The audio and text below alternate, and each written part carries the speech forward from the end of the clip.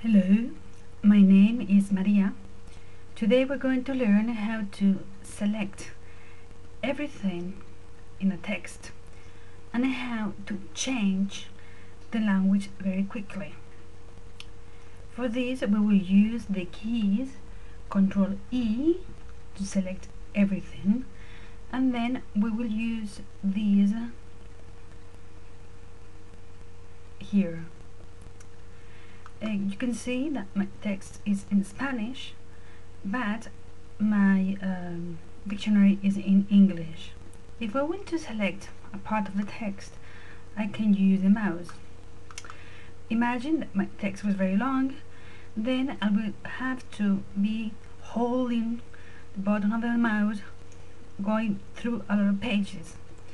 For the reason, what I'm going to do now is to press Ctrl E. You will see that now everything that is in my Word document has been selected.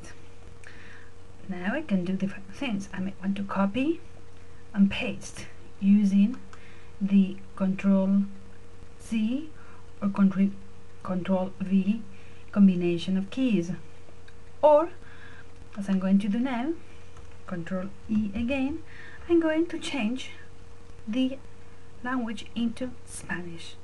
So instead of going through the herramientas, ortografía, gramática, etc., which might be very long, I use the Ctrl E, and I'm going to change here the language in the whole document into Spanish. Let's click here, this window opens, and I choose Spanish. This is it. Now my dictionary is in Spanish now. Hello.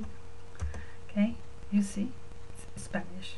So if I go through the grammar check, it tells me that this word is not Spanish because it's actually English. This is the end of this small presentation.